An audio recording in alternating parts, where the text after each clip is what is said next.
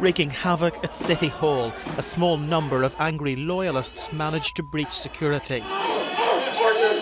Their violent protest left a doorman injured and forced the suspension of the council meeting.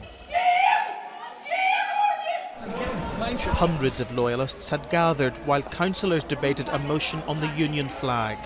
When the vote to lower it split the chamber inside, tension reached breaking point outside. Unionists argued that it should fly here every day as it has done for a century.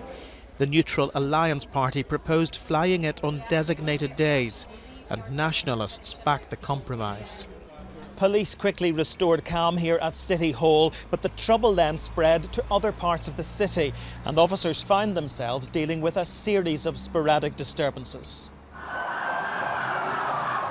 Armoured vehicles were used to clear a makeshift barricade from one of the main roads. Rioters played their usual cat-and-mouse game with the police service of Northern Ireland.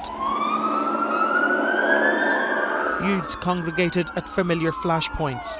Some were masked, others used scarves to hide their identity. Their attacks on police came in bursts.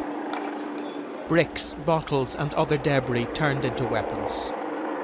None of the skirmishes lasted long, but the violent nature of them will cause concern. It's a stark reminder of a fragile peace and flies in the face of hope. David Blevins, Sky News in Belfast.